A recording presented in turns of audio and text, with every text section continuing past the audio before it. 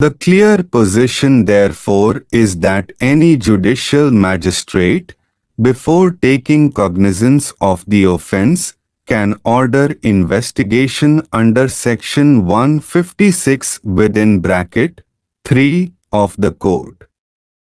If he does so, he is not to examine the complainant on both, because he was not taking cognizance of any offence therein.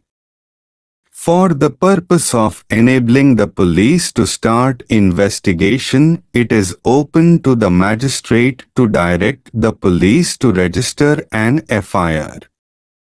There is nothing illegal in doing so. After all, registration of an FIR involves only the process of entering the substance of the information relating to the commission of the cognizable offence in a book kept by the officer in charge of the police station as indicated in section 154 of the code. Even if a magistrate does not say in so many words while directing investigation under section 156 within bracket 3 of the code that an FIR should be registered, it is the duty of the officer in charge of the police station to register the FIR regarding the cognizable offence disclosed by the complainant, because that police officer could take further steps contemplated in Chapter 12 of the Code only thereafter. When a magistrate receives a complaint, he is not bound to take cognizance if the facts alleged in the complaint disclose the commission of an offence. The magistrate has discretion in the matter.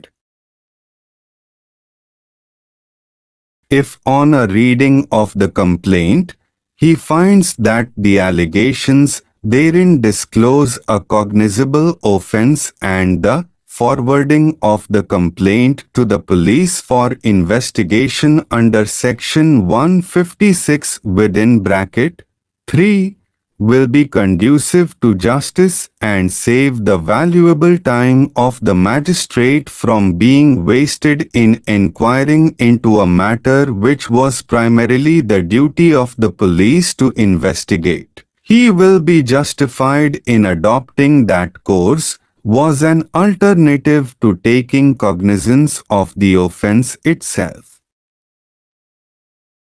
A manifesto issued by a political party in order to get votes is not to be taken as gospel.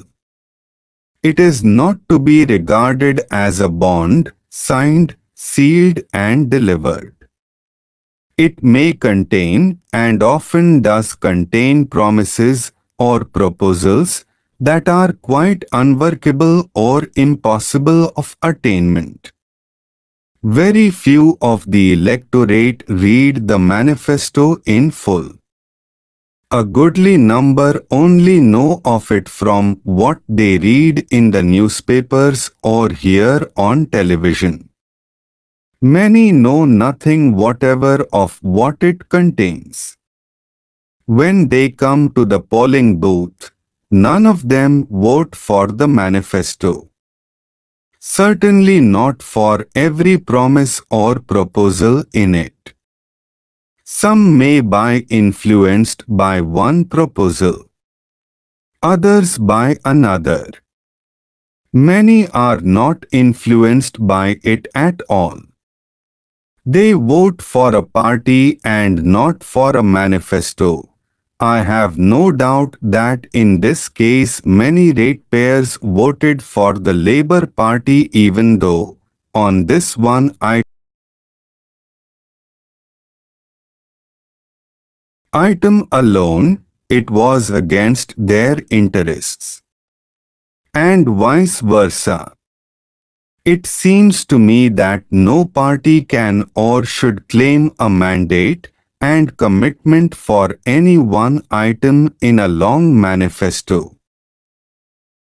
Don't forget to like, comment, and subscribe to our channel for more informative videos like this one. Hit that notification bell to stay updated with the latest tips and tricks to succeed in your exams. Stay connected with us on social media for additional resources and updates. Join our Telegram group https://t.me/lakshyasteno. For any query, WhatsApp on 99915607999.